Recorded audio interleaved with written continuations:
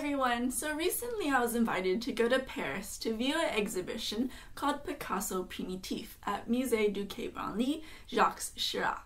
I apologize in advance for my very terrible French. If you saw my previous video on Picasso and his muses, you can probably guess that I was pretty stoked to go.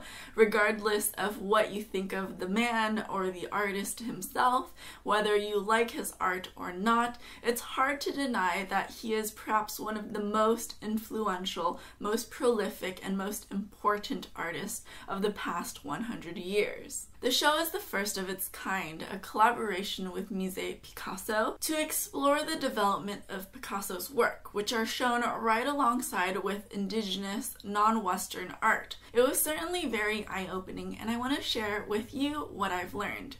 To give you a background on the museum itself, it's a fairly new museum in a city of legendary museums like the Louvre and the Musée d'Orsay. It's only about 11 years old and it's right next to the Eiffel Tower. In fact, you get a lovely view from the rooftop restaurant. It's this massive red contemporary structure that is quite the contrast from its Osmanian neighbors with which it shares its walls. Inside, you'll find its massive permanent collection, which showcases the objects and art of Africa, Asia, Oceania, and the Americas. While the outside is open and bright with a lush garden, the interior is dark with winding pathways and spotlights to highlight the objects.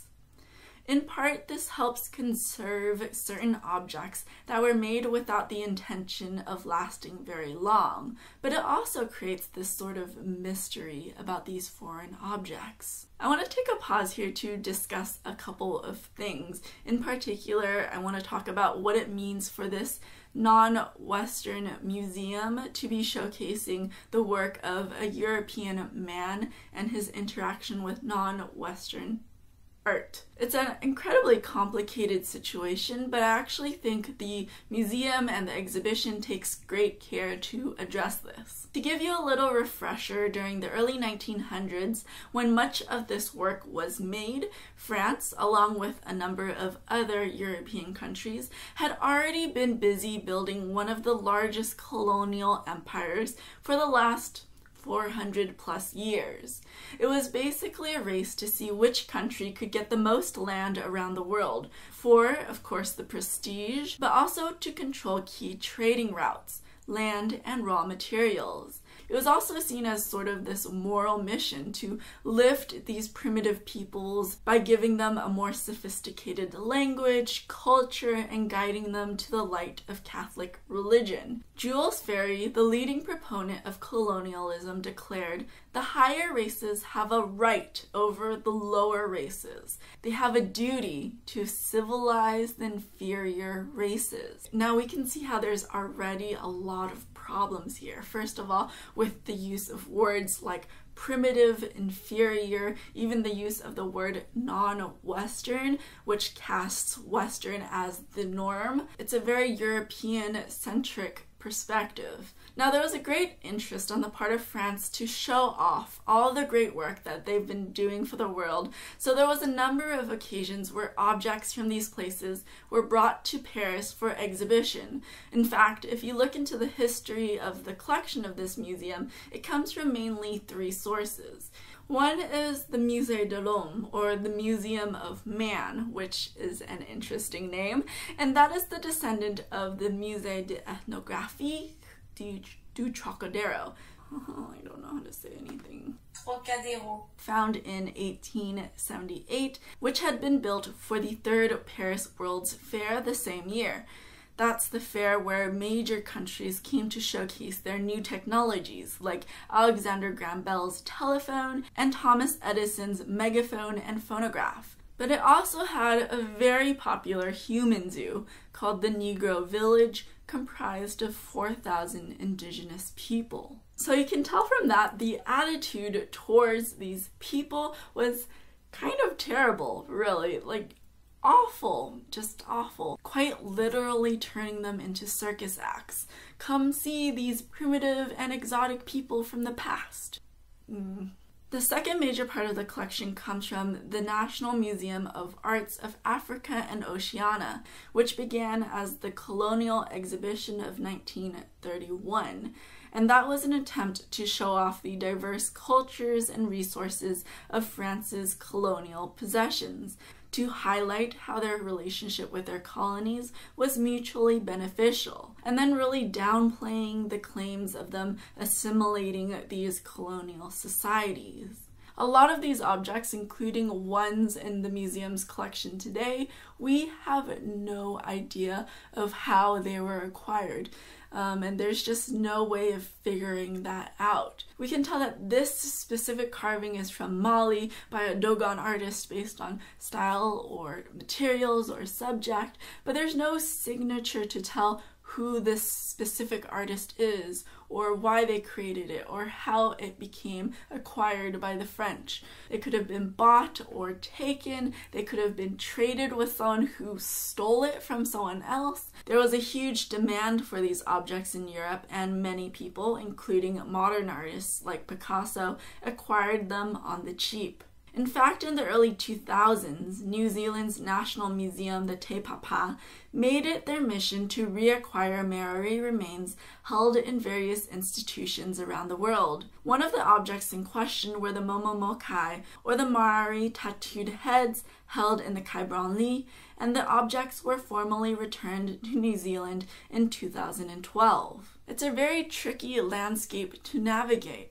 What right do museums have to possess these objects or to even show these objects? For example, some of these objects are made for rituals. They're not made to be preserved. They're made for maybe an initiation ceremony where only the older men and the young boys are allowed to see the objects. Women weren't allowed to see certain things. What does it mean for the museum to be showing this to anyone who comes in?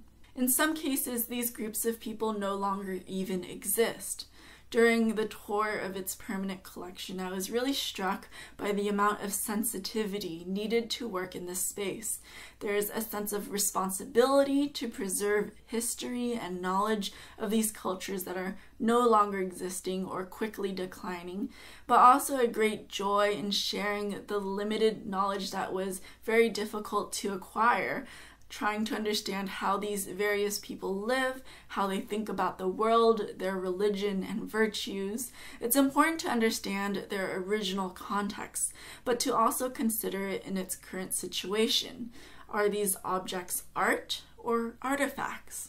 The third major source for this collection are newly acquired objects, and thankfully today there's a lot less shadiness. They're much better documented and there's more of a process. But especially when it comes to large institutions like this, they're a lot more thorough and sensitive and selective in this process. That being said, the museum in Trocadero was very popular among modern artists, including the man in question today, Pablo Picasso. While it's extremely easy to go down this path to talk about cultural appropriation and discuss the visual similarities between Picasso's work and non-Western art, the show, however, takes a very interesting approach. The exhibition is split into two categories that approaches the relationship from two different ways. The first is chronological and follows key times in which Picasso comes into contact with non-Western art. Many of these objects are actually on display,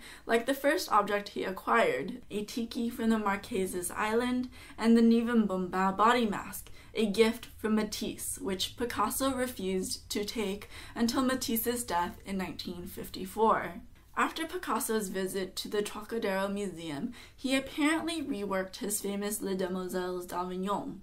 The faces of these women are often compared to African masks. He is quoted by Françoise Julot in Life with Picasso, saying, "When I went for the first time to the Trocadero Museum, I stayed and studied.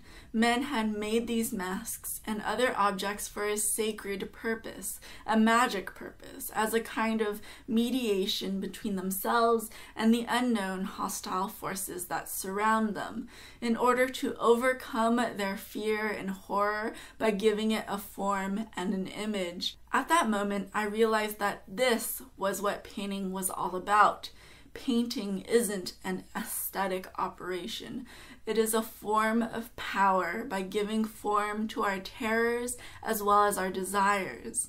When I came to that realization, I knew I had found my way. A big argument of this show is that Picasso was not simply visually inspired by these objects. In fact, he had said that he wasn't even aware of Negro art, the term used to refer to objects that were not just African, but basically anything that wasn't European or Asian. He wasn't interested in the exoticism of these objects and instead identified with these works as equal works of art that spoke to him deeply. The second part of the exhibition approaches this by exploring the similarities in stylization and themes. First, through archetypal body positions like nudity, verticality of the human form, and the simplification of the body into sign. In Metamorphosis, they compare Picasso's interest in images containing other images, recursive imagery, and the use of animal-human forms like the Minotaur, which was often used by Picasso to represent himself. They also show how he started to create assemblages from found objects, a technique often used by non-Western works. In the third and final category, id, they discuss the primal nature shared between these works, the importance of urges and instinct. He was fascinated with the gaze, the face, mouth, and genitalia. As he abstracted and distorted them, they become especially gruesome during times of war and when the artist struggled with loss. The objects were placed in a way where sometimes it's hard to tell which works are Picasso and which were made by unknown artists, placing them on the same level of art. Picasso felt there was something about these objects that were truly at the core of a human experience. Photographs show that he had collected and kept these objects intermingled with his work throughout his studio, and quotes show his admiration, respect, and even fear of the power of these objects. The title, Picasso Primitif, isn't just a nod to the weight of the term in art history, but rather refers to that initial, deepest, and most fundamental part of the human experience, which is understood by all. And this, they argue, is what Picasso deeply identified with in these non-Western objects.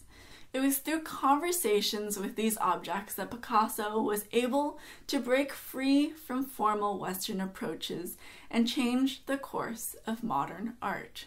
I hope you guys enjoyed this video. If you did, please do me a huge favor by giving it a thumbs up and subscribe to this channel, Little Art Talks. If you want to keep riding that Picasso train, I do have another video that covers Picasso and his various muses, his lovers, his women, his wives, things like that. A huge thank you to the museum Quai Branly.